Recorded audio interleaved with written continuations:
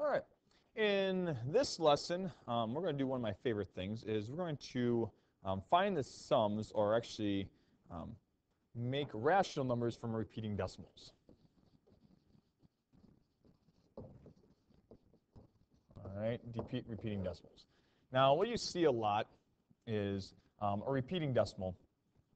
If you had like 1.7, and it would go 1.7, then 1, 7, 1, 7, 1, 7, 1, 7, 1, 7, and so on and so forth. And we keep on going through this area where you keep on adding these values together. Okay? And what you have is like a repeating decimal of some different amounts. Okay? Another one would be like if you had a simple one would be like 0.5, right? 0.5 repeating, and you keep on going through. Now, in order to do this, if you don't realize this, is that repeating decimal actually can be made into a geometric series. Because what we have here is 0.5 is the same thing as 0.5, or 0.5 repeating is the same thing as 0.5 plus 0.05 plus 0.005 plus 0.0005, and we keep on going forever. And so actually it is a infinite series. Now, what type of infinite series is it? Well, it actually is one of the basic ones that many have talked about, that we've talked about in my previous lessons. If you look at this, we are changing this, and it appears that we have a common ratio. And this common ratio is we're multiplying everything by 0.1 or 1/10.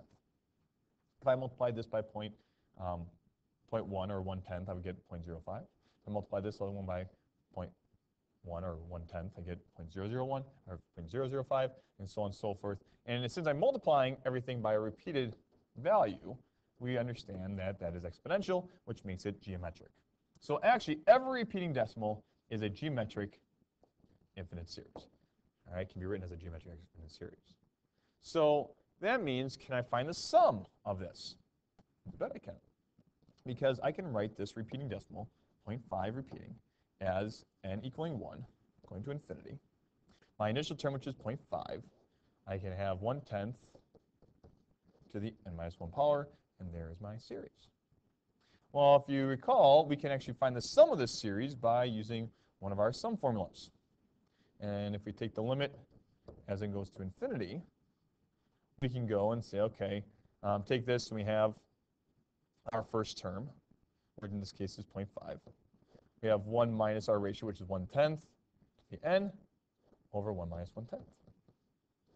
Well, we realize that for infinite series, these converge only if we have geometric, check, and if our ratio is less than 1 greater than 0. Well, if it's a repeating decimal, we see that 1/10 is definitely less than 1 greater than 0, so this will converge.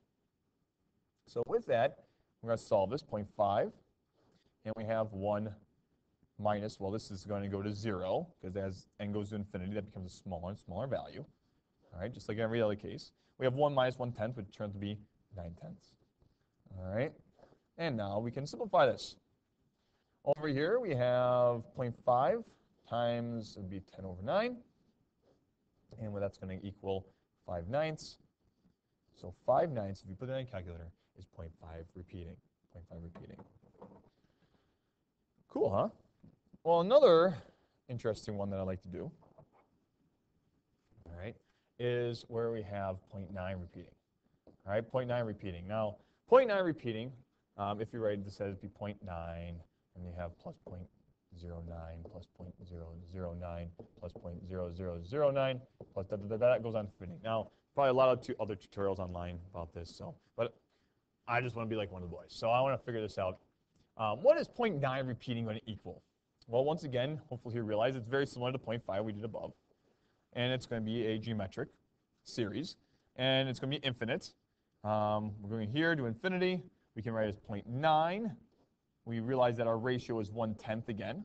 We take to the n minus 1 power. And we have this. So now from here, what we can do is we can solve this. I'm going to pause this for 1 second. Okay, so we want to find this series. And by doing this, well, we're going to go through the same process. So we want to find the limit as n goes to infinity. and we're going to take this, and we're going to have, all right, our equation. So we're going to use our geometric sum formula, which is our first term. And our first term in this case is going to be 0.9. We have 1 minus our ratio, which is 1/10 to the nth, over 1 minus 1/10. We have this right here. Okay, so from here, we're going to simplify this. And what you realize is that, okay, once again, because n goes to infinity, this is going to go to 0 because it gets really, really small. 1 minus 0. This is going to turn into 9/10, all right, times 0.9. And what we then have is 0.9 times 10 over 9.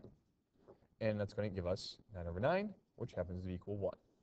So what we have it then is, all right, 0.9 actually converges to 1, which I think a lot of students get really surprised at, but that's what we have. All right, so 2 cool ways, all right, of finding repeating decimals and understanding that they are infinite geometric series.